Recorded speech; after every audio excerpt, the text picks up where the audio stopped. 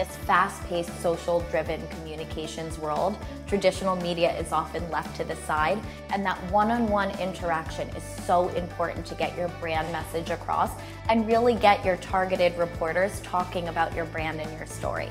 First and foremost, interact with them on Twitter and email. Follow them on social media. Take advantage of the conversations that they're having so that they know who you are and they're kind of introduced to your brand beforehand, but then reach out to them on email. Tell your story in the first 2 sentences. In this fast-paced world where everybody wants information and they want it now, make sure you're getting your brand message across quickly, but have them wanting more. It's also important to keep your email hyper-specific. Don't send out a mass email.